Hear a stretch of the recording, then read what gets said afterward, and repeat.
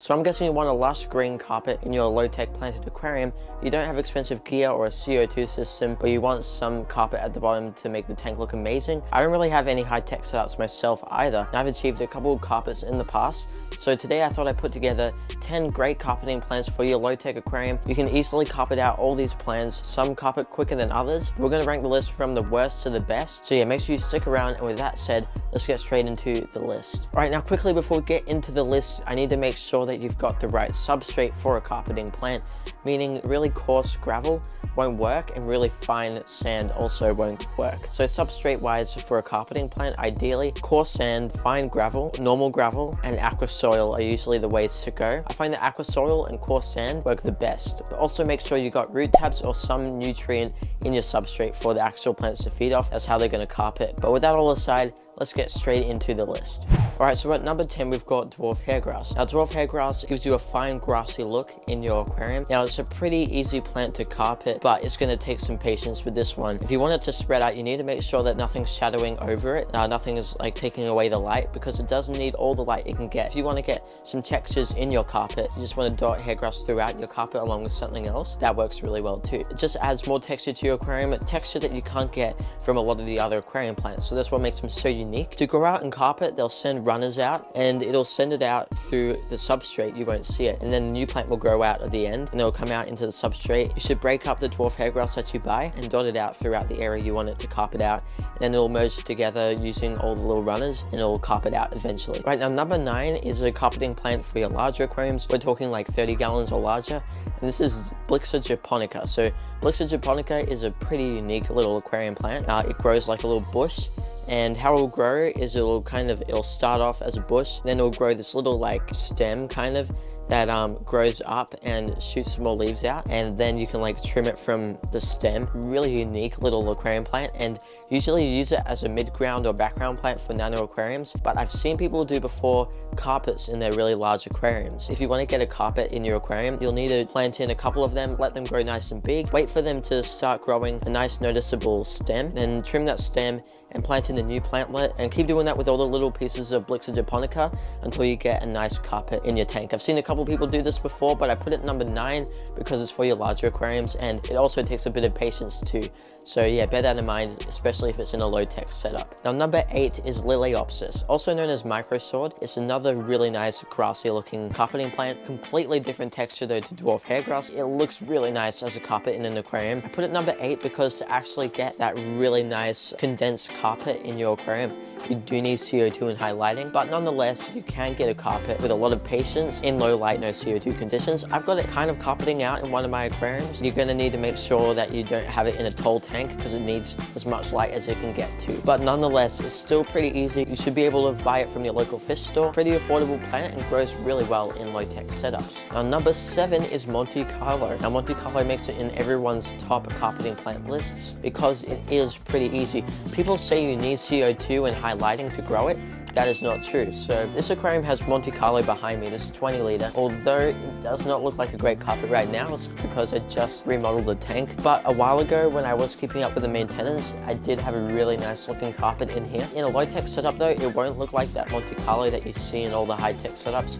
It'll grow more like a weedy sort of plant. It'll have more like rotala/pearlweed looking leaves. It grows really well as long as you've got some lighting getting down to the bottom of the tank, then it'll grow really well. It makes it number 7 on the list because it is pretty easy. You don't need a high-tech setup to grow it, and it just creates an awesome little carpet in your aquarium. Right, now number 6 is a bit of a weird one. It is moss. You wouldn't think you could carpet moss out, but I've actually got a little carpet of Christmas moss in one of my aquariums. It's not that neat just because the tank has a really bad light on it, but if you did have like some decent lighting going on without CO2, you can get like Java moss, Christmas moss, or peacock moss, any of those sort of mosses that grow flat and kind of grow along surfaces. If you stick the moss onto a rock and you place it on the substrate, and it'll grow across and carpet out across the bottom. It can look really nice, especially if you've got more of a breeding tank. Then the Java moss carpet can look really nice and natural. So yeah, if that interests you, give moss a try. There's a lot of different types out there, and you can find one that suits you and suits the sort of look you're going for in your aquarium. Right, number 5, we've got a very fun little aquarium plant called Stalkerine repens, also known as S repens, which is what I'm going to call it because it's so much easier. S repens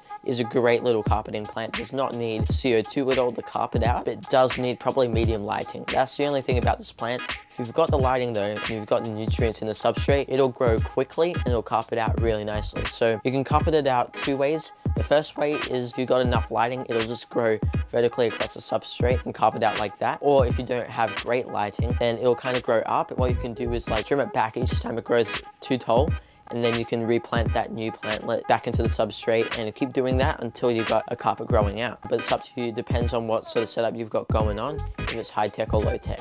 All right, number 4, we've got the broadleaf chainsword. This is an awesome little plant that I've got growing out. I'm not carpeting it out because I don't have a big aquarium. Now the broadleaf chainsword grows super well. Like I've got a $50 aquarium light on my 60 centimeter aquarium and it's already carpeting out. Now the thing is though, it is a pretty big plant. So this is more of a carpet for your 40 gallons or larger, I reckon. Of course, you could get a carpet out in your smaller aquariums. It just take up a lot of room. But with not much lighting at all and no CO2, it'll grow out. Like its name, it sends out a little chain. It goes across just like hair grass and that sort of thing. And then a new plantlet will grow off the end and it'll grow a new little chain. A new sword will grow off the end as well. It'll keep doing that around and around the substrate system until you got a dense carpet.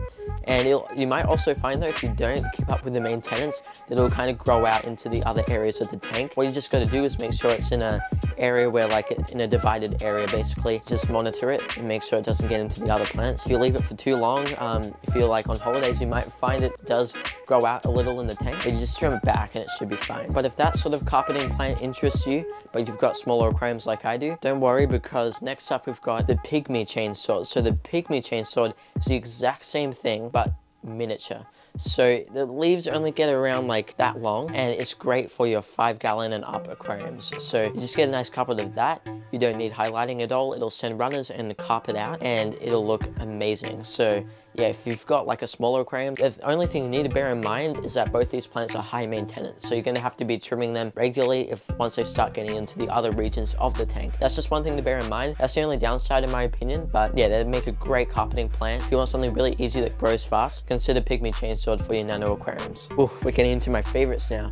Number 2, we've got the dwarf Sagittaria. Dwarf Sagittaria is a very popular carpeting plant for low-tech aquariums. It grows just like the pygmy chainswords and the broadleaf chainswords. The size of the actual sword though of dwarf Sag is kind of like in between the two sizes of the chainswords. So it's kind of like, I reckon it's ideal as a carpet for a 15 gallon and above. To be honest, I haven't grown it myself, but I really want to. Apparently it grows really well for everyone. If you can find it at your local fish store, give it a try because it does not need much lighting, it doesn't need CO2, and it's going to carpet out. The main difference with dwarf Sag and the chainswords is that the dwarf Sag has a different sort of leaf shape. You've got to look at them side by side, see which one you reckon will look better in your aquarium, which one you prefer. And it's all up to your own personal preference, really. So great carpeting aquarium plant, consider it. If you want something low maintenance, that can carpet out in a low-tech aquarium. And number 1, we have pearlweed. Now, pearlweed is the all-in-one aquarium plant. In my opinion, it's my favorite. I've only started growing it recently. Now, you can use it as a carpeting plant, mid-ground plant, or a background plant. It is the all-in-one aquarium plant. Super easy to grow, does not need much lighting at all. It's so easy to grow. Once you've got a couple stems, if you grow that out with some low to medium lighting, you'll get some really good growth and you'll be propagating it out within only a matter of 1 or 2 months. So you can carpet it out just like you can with Monte Carlo. If it's got enough lighting, it'll carpet across. Really nice little carpet if that's what you're going for. And I have to say, it's probably my favorite aquarium plant of all time. Now, if you want to see how I carpeted the Monte Carlo in this aquarium, it doesn't look great right now, but at the time, it grew really well. Well, then click this video on the screen, which links to the aquascape tutorial of this aquarium. Check that out. It's good. It's a good, fun video. Leave any questions or suggestions in the comments down below. Have an awesome day, and I'll see you all in the next video.